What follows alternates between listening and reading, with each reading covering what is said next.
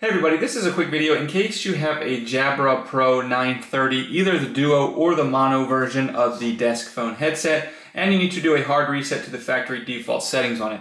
Now, you're going to want to do this for one of two reasons. The first one is troubleshooting. If you're having any issues with this headset, not connecting to the base, or if it keeps disconnecting, or if it's not working, you're not getting sound out of it properly, any kind of issues like that can very often be fixed with a hard reset to the factory default settings.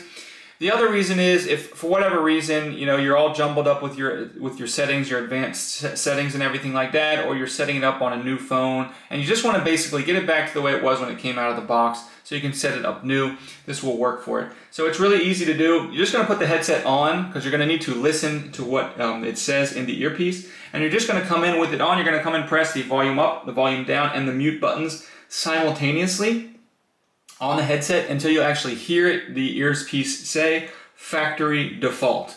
Once it says factory default, you can release the buttons, and so the base will restart and reset the settings, and then that will be indicated by a white battery icon on the base, and you can go ahead and set everything up as a new device.